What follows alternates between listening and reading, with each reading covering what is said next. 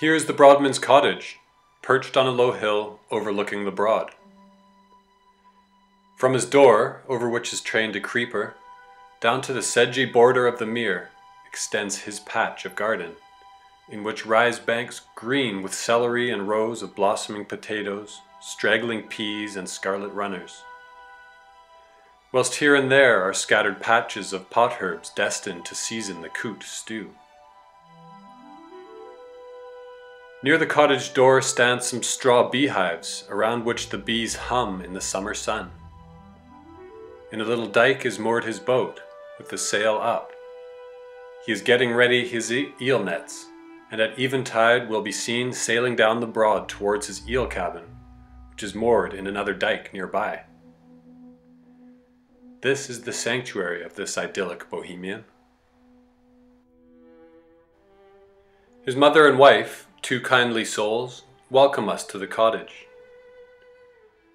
His womenfolk are shrewd and intelligent, although the old woman believes in witchcraft.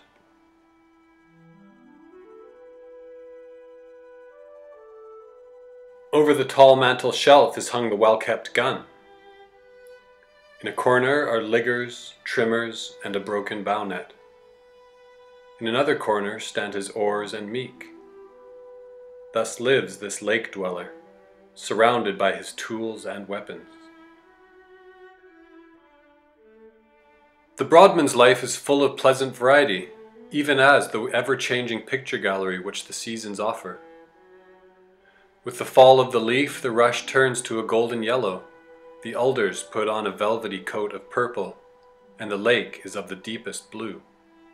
Gulls fly waywardly across the water under the scudding clouds.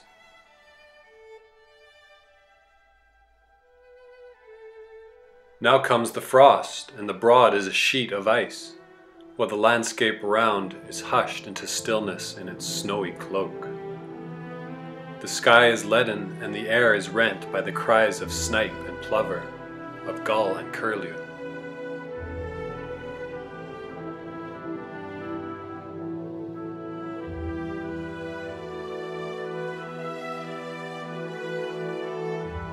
Let us listen to the Broadman, this laborer, waterman, sportsman, naturalist, and philosopher, as he tells us of his battle for life.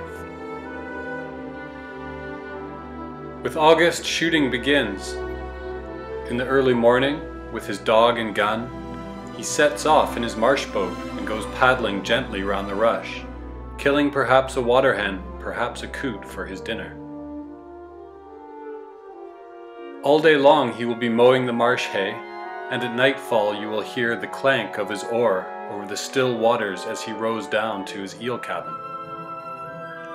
Here, after setting his net and lighting his pipe, he sits in his cabin with the door ajar, now and again having to lower the rope on which the net is stretched to allow the passage of a belated boat or wherry.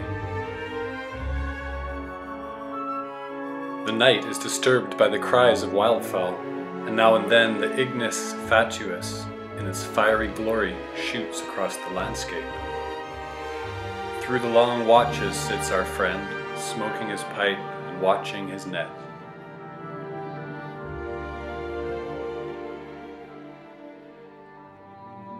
When mowing the marsh hay is over, after the hay is poled and stacked, he turns his attention to the gladden, which has already begun to show the yellow leaf. He is now seen daily in his huge marsh boat, with his meek, cutting and sheaving the long leaves, which he sells at a good profit.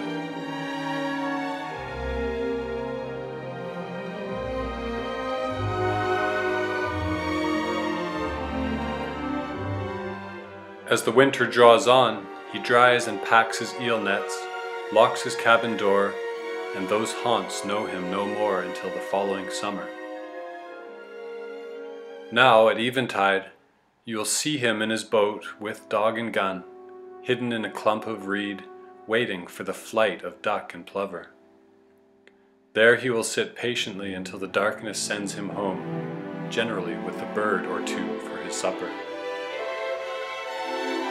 Thus, from the beginning to the end of the year, he lives a life bound by no hours, and and subject to no master save nature.